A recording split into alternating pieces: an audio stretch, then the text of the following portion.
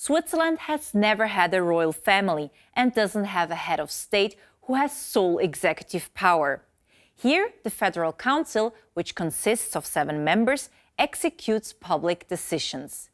Each of the 7 representatives is responsible for a department, like for instance finance or foreign affairs.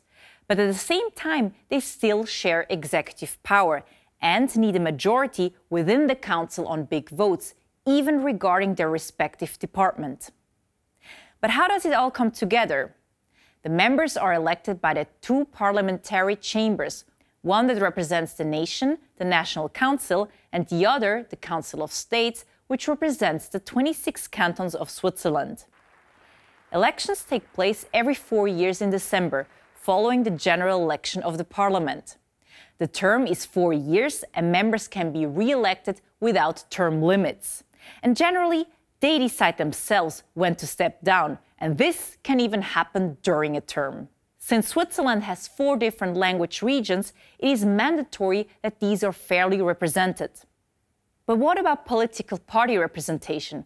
Well, since 1959, there's been an unwritten rule known as the magic formula, which means that the 3 parties with the most voters get 2 seats in the Federal Council, and the 4th biggest party gets 1 seat. But it's not set in stone. Today, on December 11th, there was an attempt by the Green Party to win a seat according to that magic formula. But despite its increasing popularity with the electorate, the party failed. So all current federal councillors were confirmed for another term. They are Uli Maurer, Guy Parmelin, Simonetta Sommaruga, Ale Berse, Ignacio Cassis, Karin Keller-Sutter and Viola Amherd.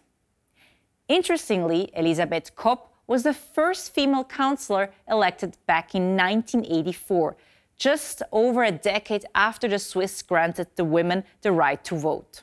Nowadays, with 3 female councillors and 4 male, the population is better represented when it comes to gender diversity.